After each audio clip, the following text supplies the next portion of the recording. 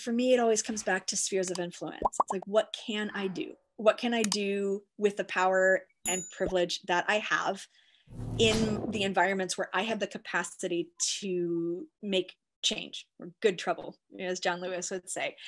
And then do that, focus on that, because otherwise you get ground down and you're not able to be helpful, right?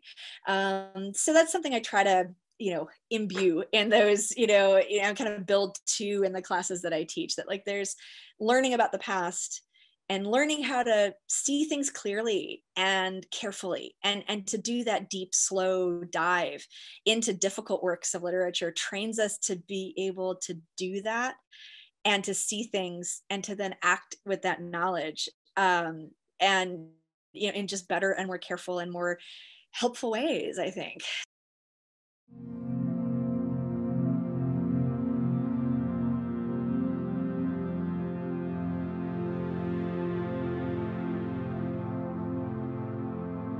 Hi everybody, welcome to the English Department's Literature, Language, and Culture Dialogue Series. This is hosted on YouTube and podcast editions. My name is Huebsch. I am your host today, and today's guest is Professor Kate Norako. Welcome. Hi, thanks for having me.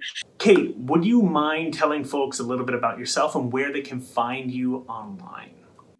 Yes. So I'm an assistant professor of English here at UW, and I focus on late medieval literature and culture, especially in England. And you can find me on Twitter. I am Professor Maleficent over there. So at Prof Maleficent is my Twitter handle. The English department also has social channels that you can follow and join us in conversation. Our Twitter and Instagram are at UW_ENGL, and our Facebook is UW_ENGL _. Please come and join us, leave a comment, subscribe, and like. Also, if you're listening to the podcast, please consider leaving a comment there. It's always great to hear your thoughts and to have you join us in dialogue about these topics. I hope you enjoyed this episode.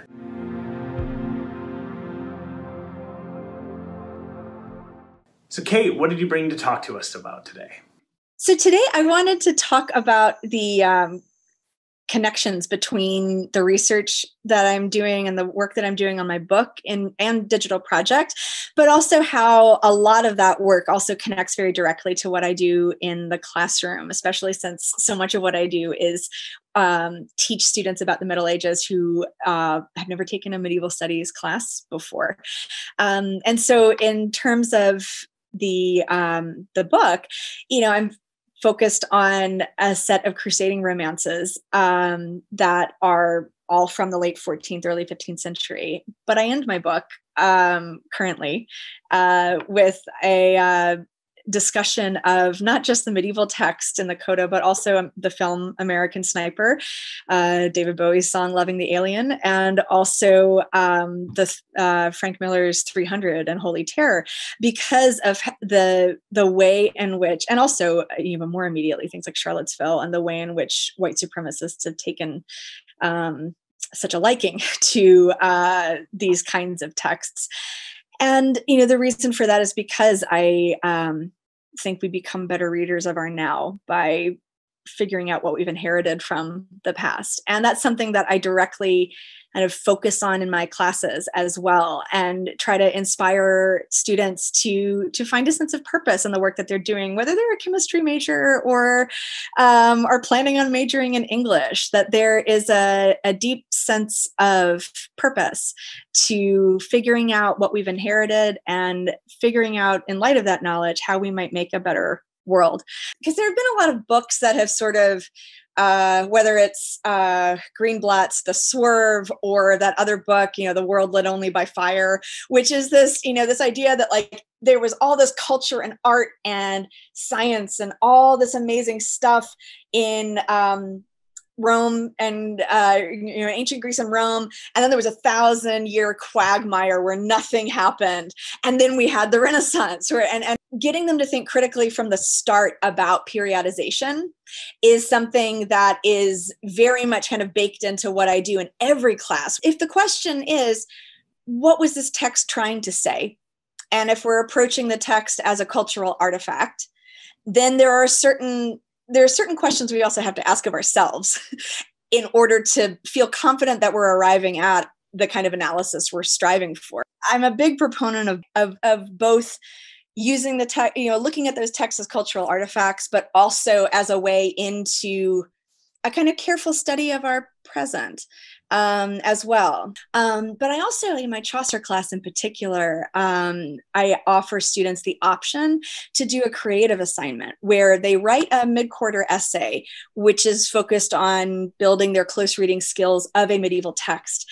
But it's like once they've done that work, then they're even more equipped to do that creative work where in full awareness of what the text has and doesn't have in terms of representation or a genuine acceptance of other cultures and religions, right? They imagine different possibilities.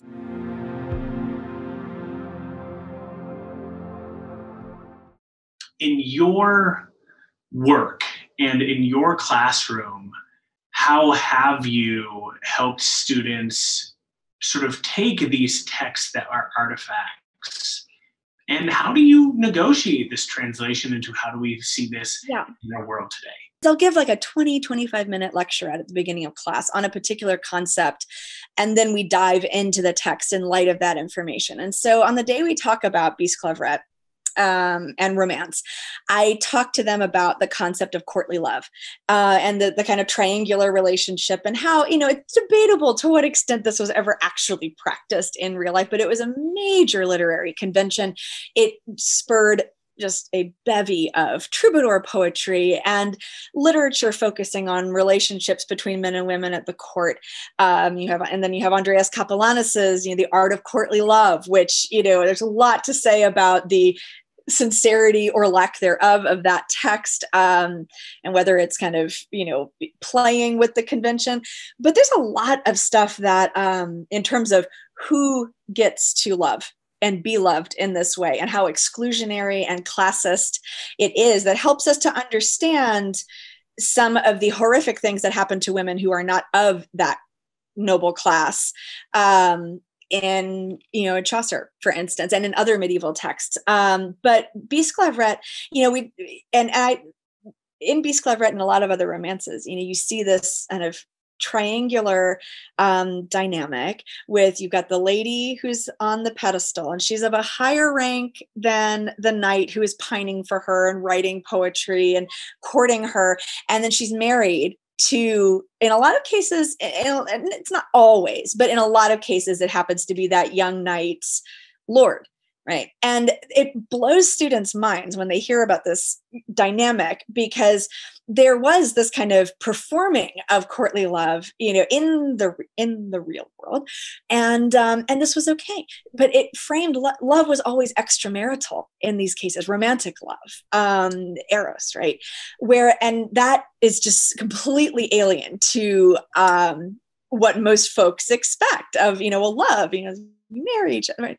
And so we talk about okay, so that sounds very alien to our own cultural expectations of love leading to certain things and relationships. But let's talk about the desire, the matter of desire and power, right? And who actually has power in this situation and who does not. So on the surface, and the way in which the pining knights and the troubadour poems talk about these women is that they have complete power over these men. A lot of cases, these poets who are doing the kind of toxic brand of courtly love poetry, they'll admit, in passing, oh, you don't even know that I love you or exist. So this woman has no idea that there's this pining man writing sad poetry for her. She didn't ask for this. She doesn't want this. And some of the poems make it emphatically clear. And what I do, I've done this several times now, and it always works very immediately. I walk them through that, okay, so, think about this, in terms of the more contemporary notion that we have been getting we've been pushing against a lot in our culture of persistent pursuit and the privileging thereof. Look at the Notebook, or look at, Say Anything. And it's like all of these things that, in the actual world would get a restraining order slapped on you maybe, but are lionized as like, oh, you just need to keep pursuing and keep, even when she says no, you just need to be persistent. And right. And it's this message that is all over the place. And I think we are seeing a bit of a paradigm shift, hopefully, in that, but it's very entrenched, and there's a lot of work to do.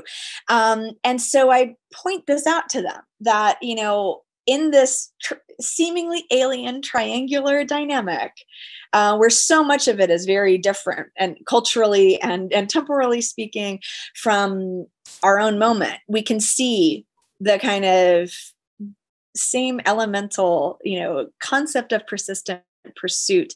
Who puts her there? She doesn't put herself on that pedestal. The men do, right? And so that means that they're the ones who actually have power either to keep her there or to tear her down. And you see other romances that I mention in class and encourage students to seek out, where they actually very kind of wonderfully point out that underbelly of this paradigm. But I don't just stop there. I give them an example, and it's a pretty virulent example of the toxic form of troubadour poetry. It's by Bernard of Ventadorn. And it has a lot of lines that when I encountered this poem the first time, it was right after the Santa Barbara shooting and that manifesto that came out. And what I do is I read this poem to them with a particular emphasis on certain lines of like, that are really casting aspersions on this woman just because she's not returning his advances. And what I do is I don't tell the students the text that I'm reading, but I say, I'm now going to read a text that was written just a few years ago. I'm not going to tell you what it is, but I encourage you, once I'm done, if you know what it is, tell us, and then we'll talk. And I read excerpts from the Shooter's Manifesto. And there's always a couple students who recognize it right away. And some of the students laugh because it sounds so ridiculous. But I remember the first time I did this, one of my students was like, y'all shouldn't be laughing. And he's like, I'm going to tell you why. It's like, I know exactly what that text is. And he said, and everybody in the class is just like, oh, wow. But it's that immediate, just the proximity of those two texts together. We talk about, okay, what do we do with this? Because that was a early 13th century poem and a manifesto written by an incel in 2015, 16. And so it invites a couple of things to emerge. One being, wow, we're still working with a lot of these kind of, we can see very immediately how what seems like a silly troubadour poem and the elemental messages it's sending about who has a right to whom, and who has a right to the attention of a would-be romantic interest, how that can sometimes just lead to misogynistic poetry, but in other cases, taken to its extreme, it can lead to deadly violence, which we've seen an emboldening of thanks to the men's rights movement and inceldom, right?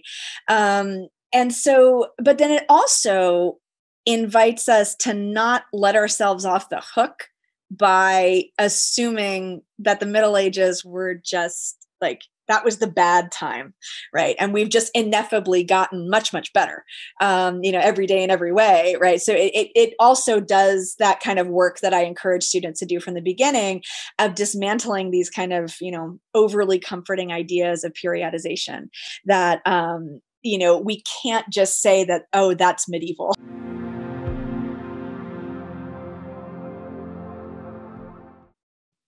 Building off of this. Yeah. In the wake of COVID-19, has there been texts or examples that have come up for you in your class or in your work that you directly have conversed with this current situation we find I was teaching my Chaucer class in this past spring. It's striking, The Pardoner's Tale, which has the three young men in a bar in the middle of what seems to be the plague outbreak. And they get drunk and they decide that they're going to go kill death. And so we end up with this, story of these three men who end up, killing each other, basically. But so that in and of itself is very different from, and not talking about plague and pandemic, but the setting of it was something that the students and I were really, kind of fixated on. And we talked about in ways that I hadn't really focused on before. I mean, a lot of times, most of our conversation when we talk about the partner is about the partner himself and looking at some of the work on, like, do we read him as transgender? Do we read him as genderqueer? What does that mean? How do we negotiate ideas of queerness then and now? And we still talked about all of that. But I was really struck, and in terms of thinking about future teaching as well, just the idea that, not in spite of, but even with these major outbreaks that wiped out how many people repeatedly throughout this time period, so much literature, right? So much art, so much innovation. And so I find a certain kind of hopefulness, as a medievalist, knowing and it's given me, a kind of renewed sense of purpose in that way about teaching this material, because I do talk to my students about how, I ask the students, day one, all of my classes, because most of the students have never taken a medieval studies class before, even if they're taking an upper division one with me. And I asked them, I was like, okay, why do we study old stuff? Why study a text that was written maybe, it was written hundreds and hundreds of years ago? Why? And the students gravitate right away to a wonderful answer, typically, which is, well, to know where we come from and what we've inherited. I'm like, that is true. It's absolutely true. Let's talk about that. So we talk about that and talk about how that'll work into the kind of, rolling up our sleeves kind of work that we're going to be doing with these texts all quarter. But I also offer them something else that they all kind of, cock their heads a bit at first. And I say, it also has the ability, it's not going to just ineffably happen, but it does. Reading old texts also has the ability to help you become a more empathetic person. And they're like, what? That I wasn't expecting that. And I'm like, okay, what? Hang in there. It's like, okay, so Beowulf wasn't written for you. Never could have imagined you. So in order to, as I said earlier, approach that text as a cultural artifact and see it, as best we can in its context and what it has to teach us, we're setting ourselves aside, right? And trying to, as best we can, and it's always kind of impossible, but it's the effort of trying to set aside what we need and what we need a text to be, in order to encounter it on its own terms. And that elementally is the same kind of work we do when we are trying to empathize with another person. So it's practice and it's hard. You can feel your brain getting squeezed when you're doing that work, especially if you're not used to doing it all day in and day out, as a trained, PhD'd medievalist, right? And so I tell them, it's like, it's hard. It's a workout. But that's the necessary work. And so, in the end, you don't remember what happened in certain line of Beowulf, you can go read it. That's not what I'm invested in. That's not what I'm worried about. That's why I'm not doing reading quizzes, unless you guys stop talking in class. I said, but the important thing for me is that, whether you never read a medieval text again, you come away from a class like this with a better sense of the relevance of this time period, but also with a set of skills, not just writing based, but also just, reading based and, but, empathy based, that will allow you to move through the world as ethically and as, empathetically as possible.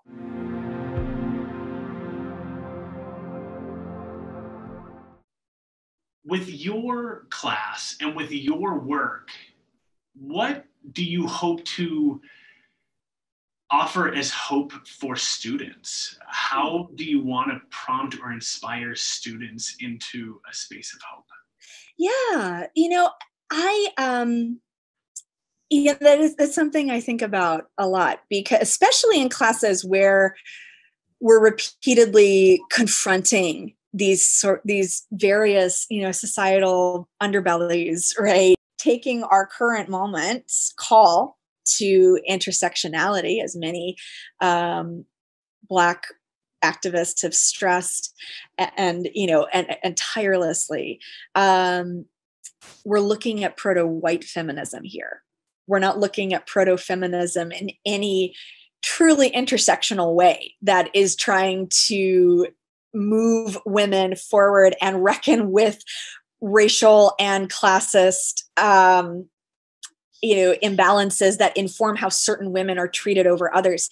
And so I tell them, though, it's important to, because I can tell that some of them are like, oh man, it's like, I really, like, this is not like, it's like, oh, this is so disappointing. Right. And so I'm trying to move them into a space of action there, and say, well, what can we do with this knowledge? It's like, by training ourselves to see these things, it makes us more attuned to them and more able to readily confront them, whether it's, responding critically to a movie that we see that just has all this stuff baked into it that you now are seeing in a different way because of how we talked about those things. And so, even though the content might be out of necessity, kind of heavy and distressing at times, that the purpose of it is where the hope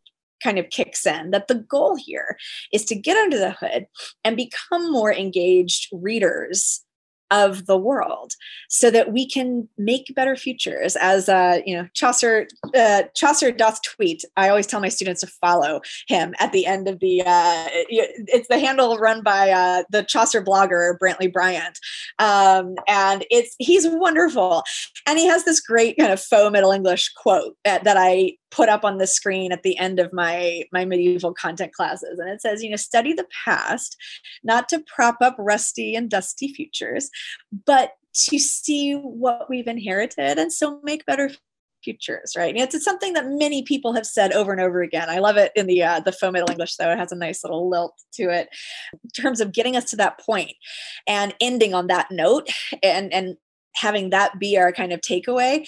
Is I read the refugees' speech from the kind of that Shakespeare wrote as a kind of in a collaboratively written play about Thomas More. And Thomas More is talking to the crowd as they're about to go after the European refugees who have come in and are taking their jobs and are doing. So all these things ring a bell and are present. And I read this to them, and I encourage, and I have them read Warsan Shir's poem, where the famous lines, no one leaves home unless home is the mouth of a shark, right? And talk about how we saw both her poem and this speech from hundreds of years ago, that where Moore is taking these fellow Englishmen to task by saying, let's say that you got kicked out of your country and your king banished you, and you found yourself in this place, and you found yourself treated in this way.